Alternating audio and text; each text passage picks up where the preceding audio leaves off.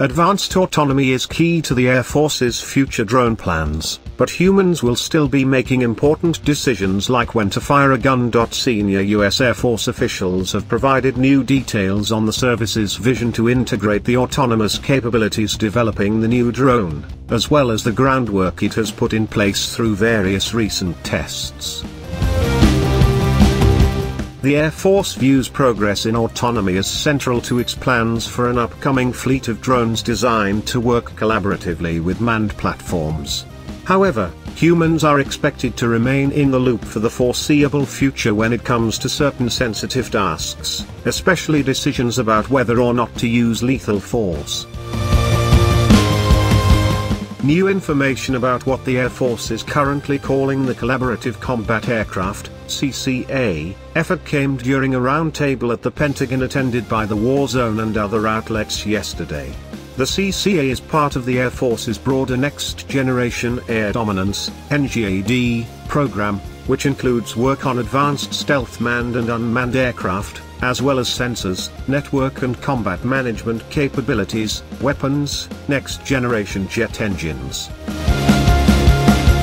We are in a transition phase to bring new capabilities to the Air Force that are more revolutionary than evolutionary, Major General R. Scott Jobe, Director of Plans, Programs, and Requirements, at Air Combat Command, ACC, said at the desk round.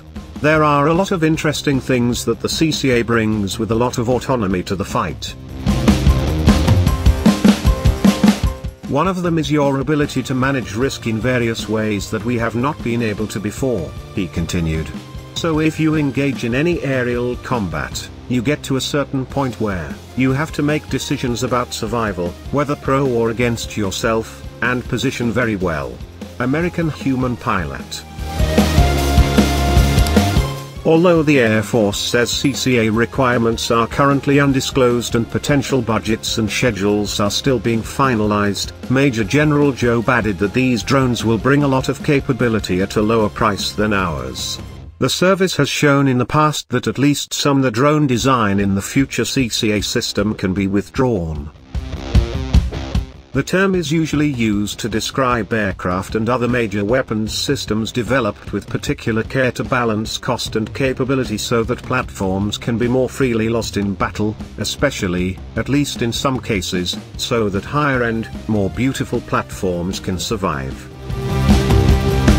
Jobe further explained that the ability to approach in new ways with future CCA paved the way for being able to think differently about tactics, techniques, and procedures in future aerial combat.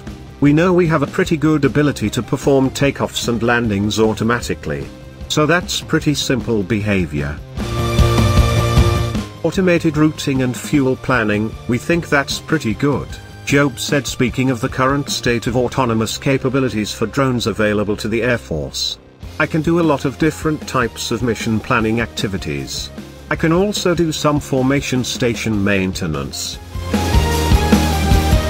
A fighter pilot can basically tell him, a CCA-type drone, with some pilot vehicle or man-machine interface which is fairly easy, to fly formation from me and has predefined parameters, Jobe offers as an example of collaborative behavior that is well established today. The Air Force is already exploring the technology and related operating concepts around having the CCA do more than this, including firing weapons at enemy forces. Of course, when actually using lethal effects, and potentially even some non-kinetic effects that could pose serious risks to innocent people if used inappropriately, humans are still expected to be the final decision makers in the future. However, we don't see a path at this time for us to deploy an effective capability in its wartime capacity, but also support American values and the law of armed conflict, Jobe stressed. I'm not going to make this robot come out and start shooting something. That's not something we're going to do. Jobe noted that future development of autonomy could potentially spill over and be integrated along with flight control and mission systems on manned aircraft as well. He described his own experience striking targets on the ground in Afghanistan and how autonomous capabilities can reduce his workload by automatically determining optimal routes and helping to position aircraft into precise positions relative to threats.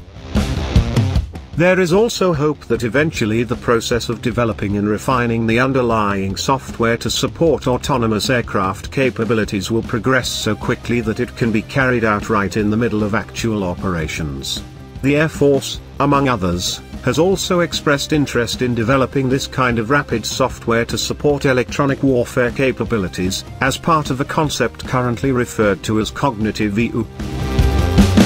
Something we've never thought of before: in a typical combat squadron, do I need a digitally savvy data scientist, coder and intel person to enter all the data coming from one of these?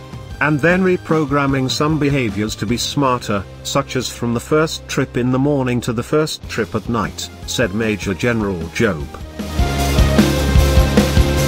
So, what we want to do in the end, is, code in the morning, fly in the afternoon, added Major General Heather Pringle, head of the AFRL.